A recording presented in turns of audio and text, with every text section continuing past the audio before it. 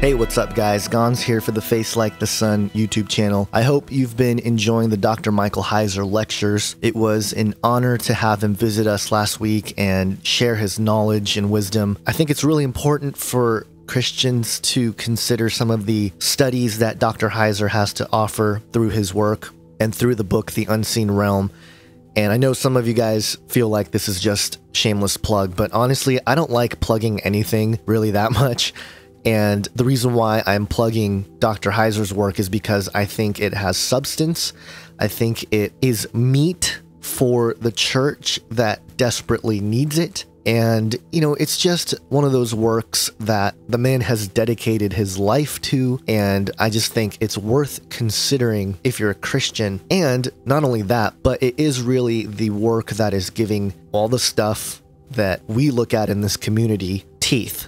Tangible biblical precedents that I think much of the church simply ignores. But given the topic that I'm going to dive into today in this video, I think understanding what Dr. Heiser is talking about is pivotal. Now, he won't go there with this. Dr. Heiser won't necessarily agree with the things I say here or, you know, even endorse it to some sense in terms of its actuality, because he's very open about his eschatology and staying pretty agnostic in that realm. And I mean that not in the sense of agnostic, you know, not believing or don't believing in God or not sure of it. I'm talking about just in the realm of eschatology, of what's going to happen, what's going to unfold in our future. So he shies away from the speculation about the future. Now, some of you guys might be saying, yeah, this is what you do, Gonz, on this channel, speculate all day long. But no, I'm not really speculating. I'm more forecasting. I stay pretty grounded, and sometimes I might say something that seems off or seems ridiculous. But again, when we're talking about the future, we just don't know, okay? We have no idea what actually will take place.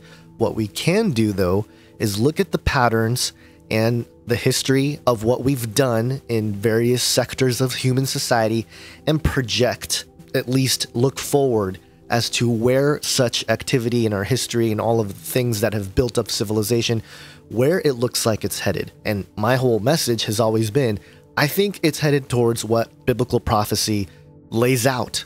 And I think that is consistent with God's character in that he is outside of space and time. He wrote history before it happens.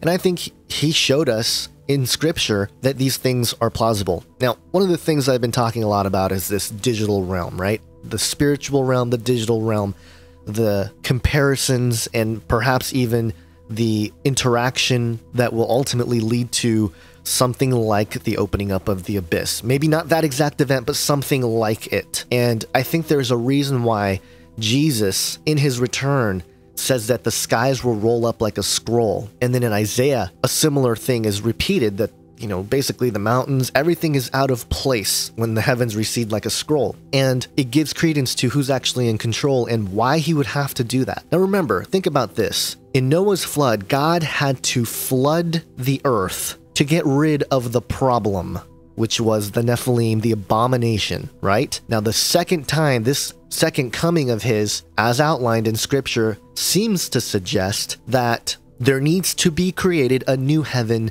and a new earth. Something substantial, I think, is going to happen to our creation as we see it today. And perhaps this digital aspect of it has a role to play in destroying or causing the decay or what necessitates God to restore creation. Let me explain why, and let me explain why this is a CERN watch video. Now, some of you guys might be thinking, why is this even a CERN watch? But here's why. CERN just recently released 300 terabytes of Large Hadron Collider data for free, you know, out in the open for people to digest. Now, I'm not the person to do that.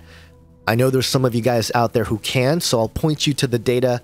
And if you guys come up with stuff, great, share it with me. I'm willing to share it on the channel as long as it's interesting stuff. But there's something that really struck me as I was looking at all this information. Now, first of all, if you go to the CERN website, they have a page about computing. It says here approximately 600 million times per second particles collide with the LHC. Each collision generates particles that often decay in complex ways into even more particles, and electronic circuits record the passage of each particle through a detector as a series of electronic signals and send the data to the CERN data center, the DC, for digital reconstruction. Did you all catch that? The data is sent to the CERN data center, duh, for digital reconstruction. Now, this got my brain all percolating because what have we been talking about? The intersection between reality and the digital realm as some sort of parallel event to something like the abyss opening or something like the spiritual dimension opening. Now, what if the digital reconstruction that occurs opens up an entire universe digitally? I think augmented reality and virtual reality will essentially converge into the same thing. We'll have devices that can either completely replace the real world with a virtual environment or mix the two. I think there's two sort of strains of headsets that we're seeing, the more Google Glass style thing, which only gives you a small image in the corner of a field of view. And then we'll see another strain, which is the Oculus Rift type thing, which is designed to replace the entire world and give you as high resolution, bigger picture as possible. But eventually those two things will converge and it'll be some sort of contact lens that goes in your eye and will give you both those things, the ability to give a huge image, high resolution, but also the ability to see through and mix images with the real world. At the moment, all the devices rely on projecting light into your eye, so a much more successful way of doing this would be to bypass the eye altogether and directly interface with the brain. And we're already seeing things like this with cochlear implants on the hearing side, so the next step would be to look at a similar thing with the visual side. The inevitable future of these things, we think, is the integration to become tighter and tighter between the display and the human until we end up with a cyborg scenario where you have something embedded even inside your brain that has a direct interface to your visual cortex. Okay, so what I'm saying here is we have already come to a place in programming and developing and computing to create virtual worlds. I mean, pretty substantial virtual worlds. We're talking about, you know, the World of Warcraft or whatever it is, video games, all kinds of stuff. We have been able to create entire, pretty much civilizations. You have Second Life, right? There's all these different digital realms that have been created by man, and that capacity is there. Now, what if we get some packet of information or some sort of reconstruction that unlocks in the digital realm? Because remember, they're reconstructing it in the digital medium or that field. Is it possible that there is already data that has been captured? Because remember, they haven't been able to sort through all the data. Is it possible that some piece of data will open up a digital reality? The reconstruction will be such that it is actually a virtual world with entities in it. And so how would you explain that as materialists and scientists and physicists? If that happened, the only explanation you would have is that, oh, there's multiple dimensions and we figured out a way with one of our colliders to whatever, open up a black hole, which colliders have been said or suggested to do. And of course, the recent news about black holes might be portals into different dimensions or different realities. It all kind of seems like a setup for something like this to happen, where a digital reconstruction shows or opens up into a reality that we did not create, a virtual reality that we did not create. That's the point here. And it will tap into the extraterrestrial conversation, and it'll tap into the spiritual conversation and all these things. Now, here's why, let me tie this back to Dr. Heiser's stuff. Here's why understanding Dr. Heiser's divine counsel perspective is so important, because he is basically laying out biblically what's going on in the spiritual realm. And through this digital thing that's going to happen, this revolution, this reconstruction that may open up into worlds that we can only imagine, right? And interact in the physical realm as well, because obviously with the development of nanotechnology and wearable technology, biological technology, synthetic biology leading to black goo, all that stuff tying in, this virtual reality will have the capacity or ability to manifest in our physical world in ways that we thought were just science fiction. Okay, so this is what I'm talking about. This is what I've been saying all this time, is that if there is some sort of opening, a digital reconstruction, which opens up a world that we did not create, a virtual world with all the rules and parameters that we did not create, intelligent minds that we are interacting with, how does that shape or change human society? And how does it shape or change our behavior and our belief systems and our worldview? You know, this is the other thing that I don't think most people are prepared for, is a major shift in worldview. You know, we have lived through the materialist sort of paradigm, and that's dying, right? We've been documenting that for a few years now, about how the supernatural worldview is taking over academia and just, you know, sort of going back to the roots of humanity, so to speak. I don't think most of humanity have been hard, staunch materialists.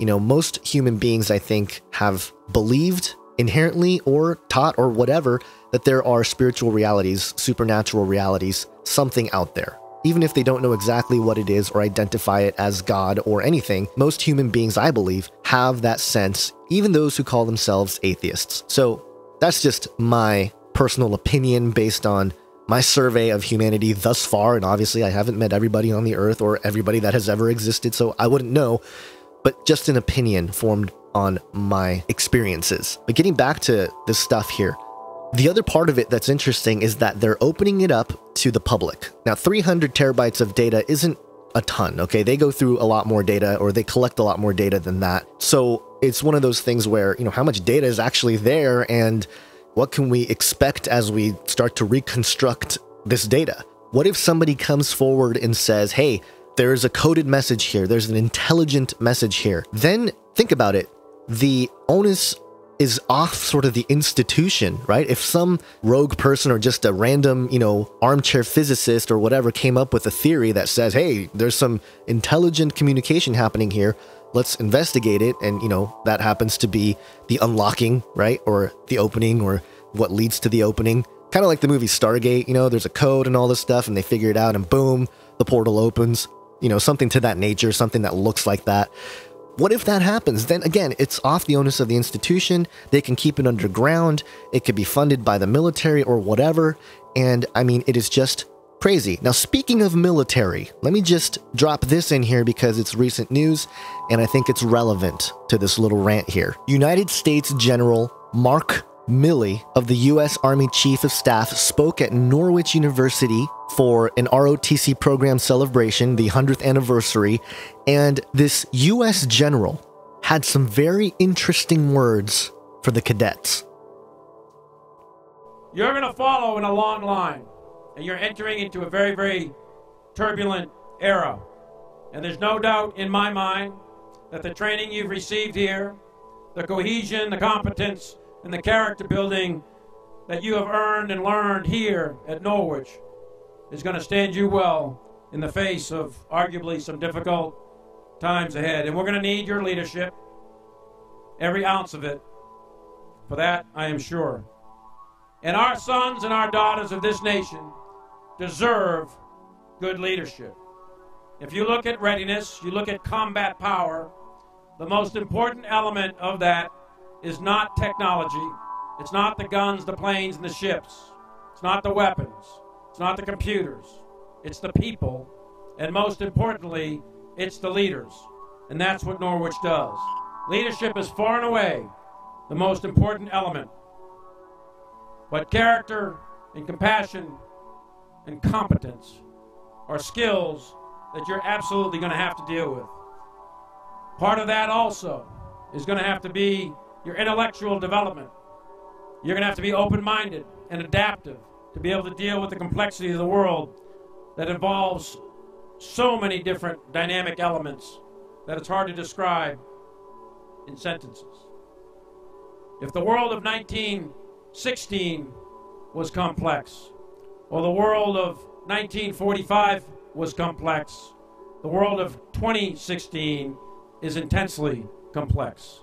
And I can tell you that from personal experience, and I know there's many others who can tell you that as well.